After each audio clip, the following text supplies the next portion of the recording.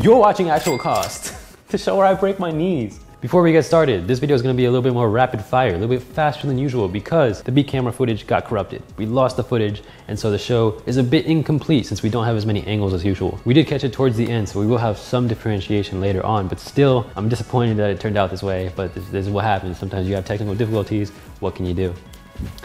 You're watching Actual Cost, the show where I almost break my knees, and I also take ultra cheap recipes on YouTube and find out just how much it actually costs, both in terms of money and time, effort, all of that. Today we're making Joshua Weissman's $1.59 per serving butter chicken.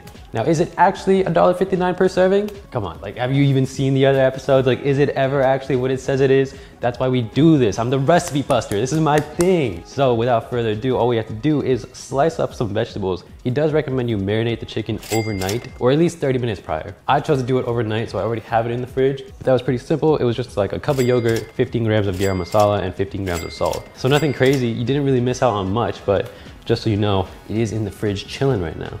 So as you can see, I have 1 full onion, 6 cloves of garlic, and 2 inches of ginger, which may not seem like a lot, but it'll be enough. Trust me, it gets the job done. And all we have to do is slice it up, get a nice dice going, a brunoise on the ginger, and then we're gonna have that ready for the sauce that we're gonna make later. And then we just gotta put the chicken in the pan to get some fond going. So without further ado, let's slice into this onion.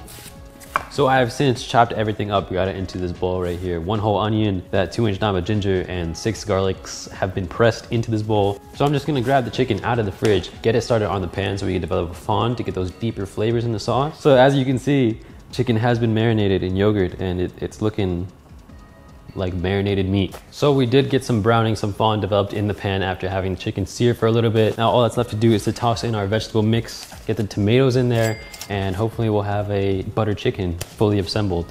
So I have since added the vegetables to the pan. I gave it the allocated amount of time, the 3 minutes that he recommended on medium heat, and it wasn't enough. My vegetables were not nearly as wilted as his were, and they were still far too firm. They had not released their moisture, so by the time that I added the spices, the entire mix was too dry. I don't know if he was using higher heat than I was. I don't know if he maybe cut the video a little bit so that it wasn't actually 3 minutes, but he claims it was 3 minutes. I don't know what was going on there, but basically it wasn't enough. So I'm giving it more time to cook in the background. We're gonna add the tomato sauce now and add a little bit of water.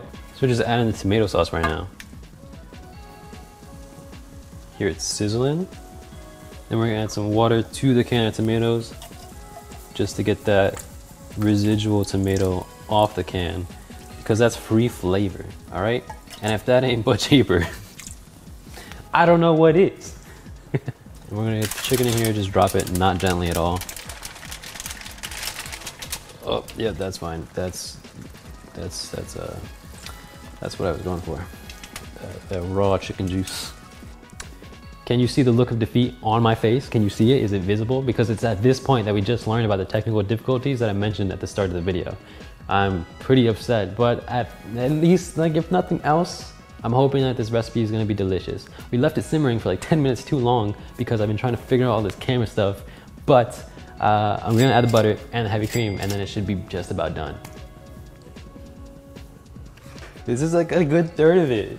This is like a third of it on the floor. Oh no, I just hit the gimbal. Wow, it just like resets like nothing. Yeah, man, things are not going well right now.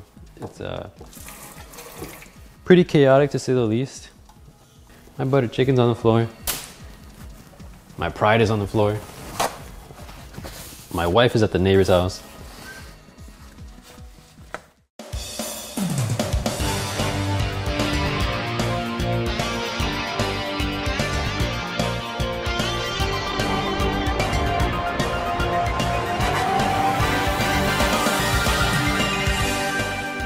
So at long last, we have it in front of us. We got the basmati rice, which he doesn't factor into the price, which I thought was weird. We got the sauce, we got the chicken, we got the cilantro garnish. And so proportionately, everything was about $17.95 for all the ingredients we used. And he doesn't mention how many servings this makes. He doesn't do that. Despite people asking for it, he never really brings it up. So I'm gonna go out on a limb and say it makes about 4 servings. And at 4 servings, it comes out to about $4.49 per serving, which is about 3 times as much as his predicted serving price. Unsurprisingly, this was more expensive than he advertised it to be, but the silver lining would be that you still get a very delicious meal for $17, enough to feed 3 people. Minimum, at most 4. And at this point, the only thing left is to try it, so let's get into it. Get a little chicken on there.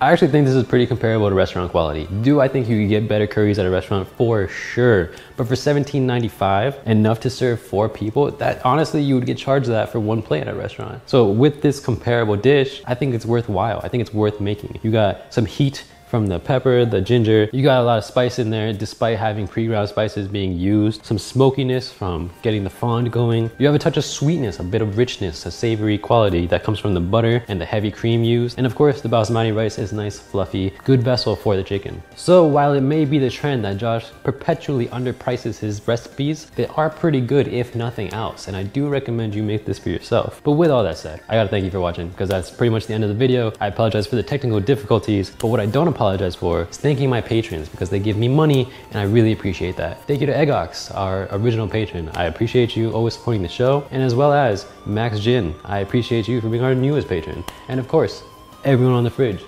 If you too would like to get on the fridge or just support the show in general, link to the Patreon is in the pinned comment below.